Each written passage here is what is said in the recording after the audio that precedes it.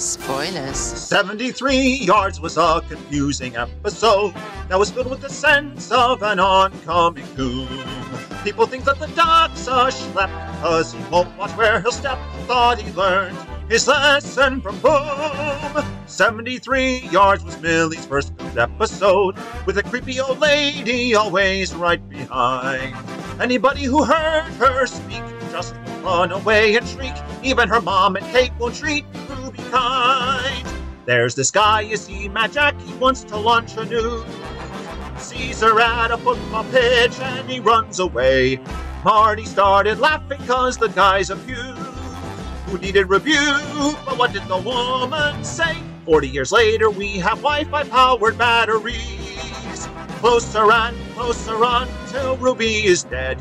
Suddenly she's sent back in time to stop the doc from stepping on twine, and now there's a whole new timeline instead.